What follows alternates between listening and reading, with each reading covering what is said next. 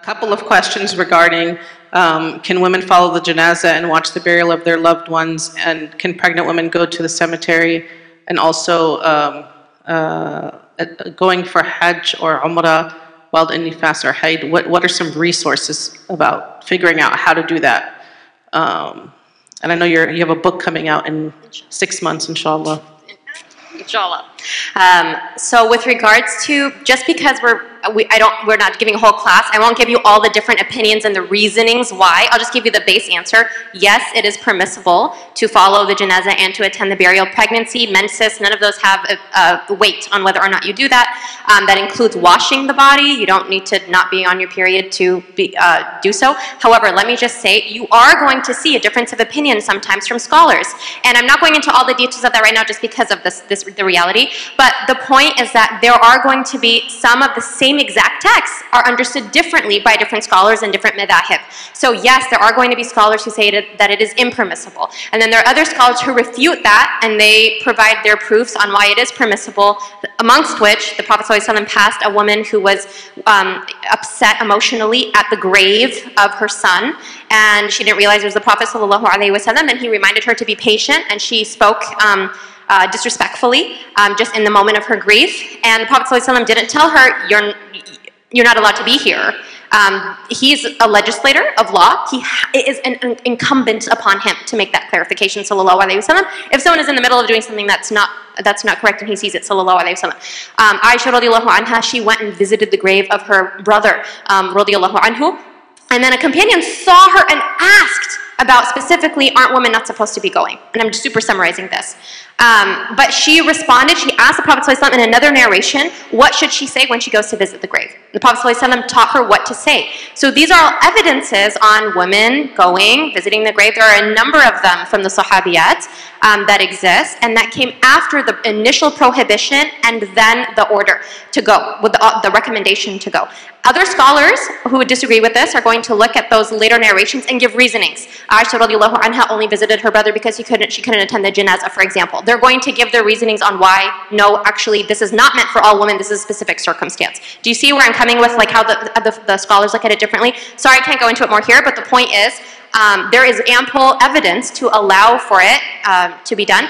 With regards to the menses question, yes, so to go into Hajj or Umrah, you don't, the only part you absolutely need to be in wudu in, you can get into your ihram on your period, you can do the other rites on your period, but you cannot make tawaf. However, if you're in Hajj or Umrah and you're only going to be there a few days and you don't live, an hour or 2 hours away, that you can just, be in ihram for a certain amount of, or excuse me, never mind, I won't say that part. Ignore what I just said.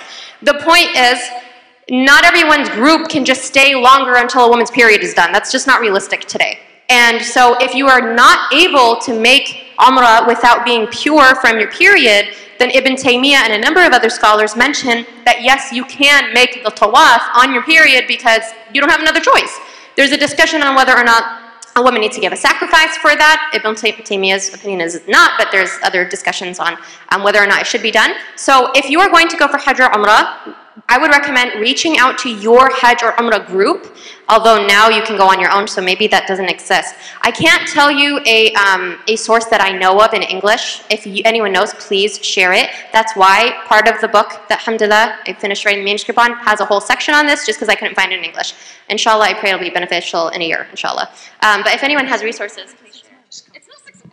Assalamu alaikum. Jazakallah khair. Make dua that the book comes out and it's pleasing to Allah. A couple of points for the ladies. When there is a different opinion, what you need to do is you need to respect both. It doesn't matter which one you follow. And I say this to myself, number one, who I am to argue.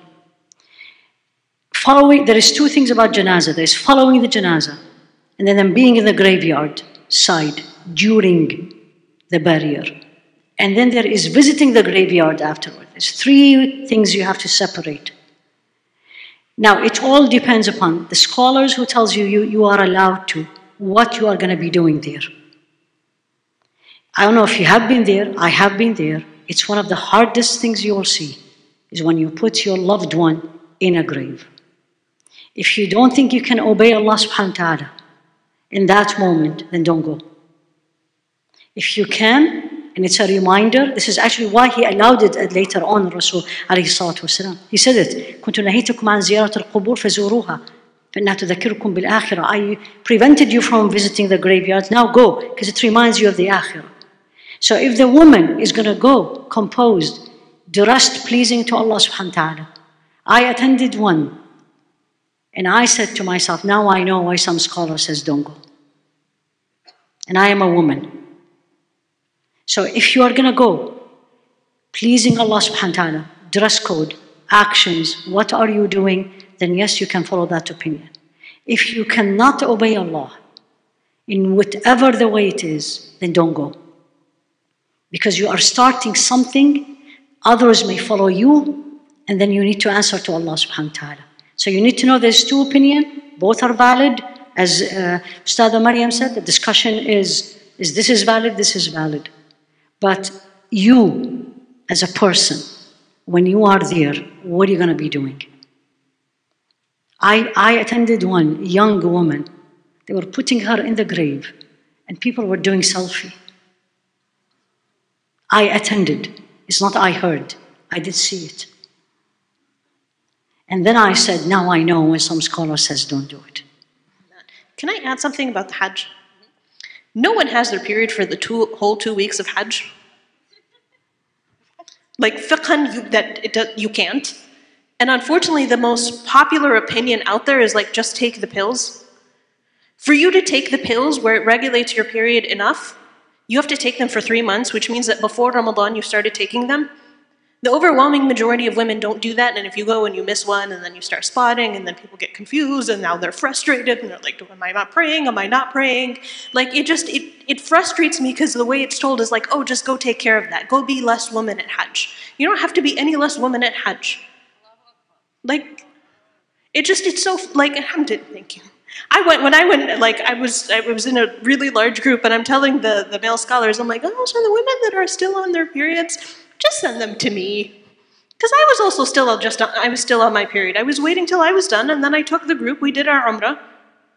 And then if you get, like, Maryam and I are working on scenarios. Hopefully, if we can have it published before next Hajj, that would be great, inshallah. But really, alhamdulillah, like, there's ways to talk about it. And there's ways to figure it out.